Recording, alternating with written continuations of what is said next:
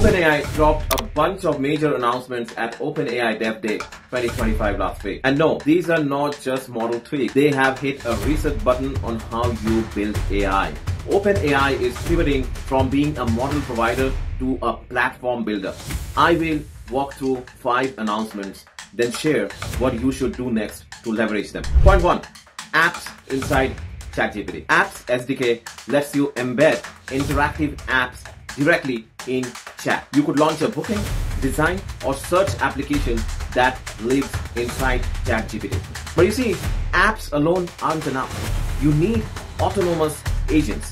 So say hello to Agent Kit. Now Agent Kit provides tools to build agents, not just models. The drag and drop agent flow, connector registry, evaluation pipelines, all of these come within Agent Kit. This bridges prototype to real-world scalability. But all that scale needs compute muscle. Hence, OpenAI announced strategic partnership with AMD. Scaling AI is as much as hardware as it is software. With more compute, they can push new model or tool upgrades easily. And that brings us to announcement 4, this model and tooling upgrades. OpenAI announced Sora 2 API integration, codex improvements, real-time model variants. And this means you can build richer media, faster interactive responses, and stronger code support. Now, to make all of this work, you need an audience base. You need users. So let's talk about number 5, ChatGPT scale and ecosystem vision. Now, Sam Altman announced that ChatGPT has hit